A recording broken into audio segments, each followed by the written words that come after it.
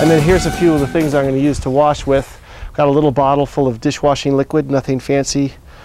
Joy or Dawn, anything will do. This is a Tampico brush, and a lot of people are coming up with brushes that are not Tampico. Tampico is a soft bristle that's somewhat like horsehair.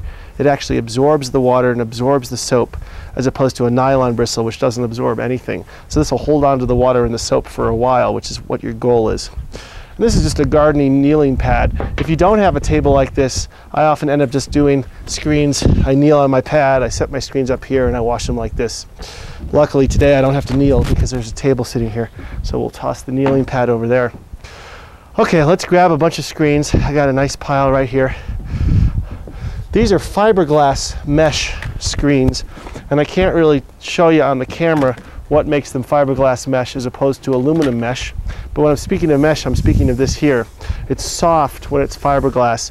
When it's aluminum, it's fairly rough, and you can feel the difference. Denny's got the hose in hand. He's going to grab that sucker and spray it off. When you're doing these, especially if it's a dry day, you want to do no more than 4 at a time before you spray them off. Otherwise the soap will start to dry on the screen and you wouldn't have gotten very far.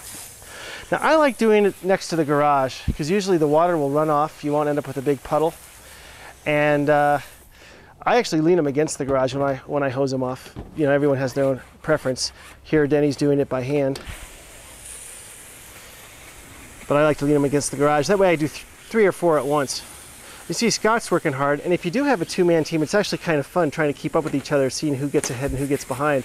Scott's job is to try to get as many stacked up against the wall as he can without Denny catching up with him. And of course Denny's job is to try to clean them all off and have Scott sitting there and waiting for Scott. So I like a little competition when I'm cleaning screens. They're neck and neck. They're neck and neck right now, aren't they? Let's get a little close up here on the kind of work that Scott's doing. You see, as he cleans one, he pretty much suds up the one underneath it.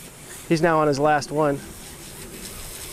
And after he's done with this pile, he'll grab another pile and do the same thing. Ooh, a little water on the camera. That's always kind of fun. No problem.